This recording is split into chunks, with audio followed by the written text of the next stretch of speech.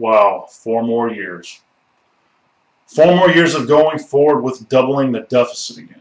4 more years of going forward with raising the national debt at least another $6 trillion. 4 more years of going forward with decreasing job numbers and an increasing unemployment rate. 4 more years of going forward with rising gas and grocery prices. 4 more years of going forward with putting even more people on food stamps instead of putting them back to work. 4 more years of going forward with spending $1 trillion each year in welfare. You know, I don't know which is worse, re-electing Barack Obama to keep us going forward on this lousy track, or the insane amount of people in this country that actually want to keep going forward this way. 4 more years to ensure that we are all paying the uncertain and very expensive new healthcare law. This, of course, means 4 more years of going forward to make sure we are all paying for Sandra Flux and others free, safe sex, and possibly even abortions.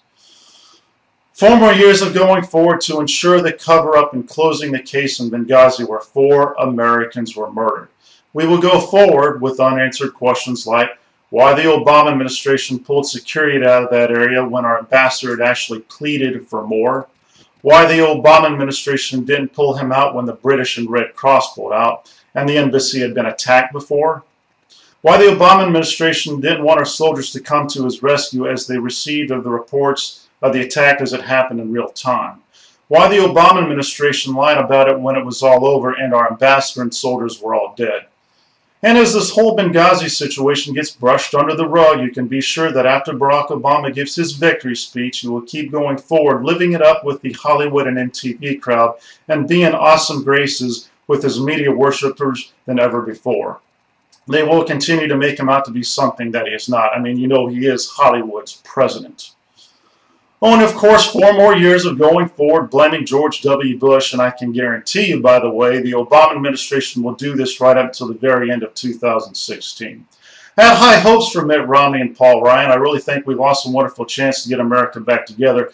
Romney was able to work with all party affiliates as governor in his very liberal state of Massachusetts. That's why Republicans chose him, and I think he would have done the same as president. But sometimes that's just the way it goes, I guess. I would like to be optimistic about the next 4 years, but sometimes people need to learn things the hard way, and sadly, some people never learn at all.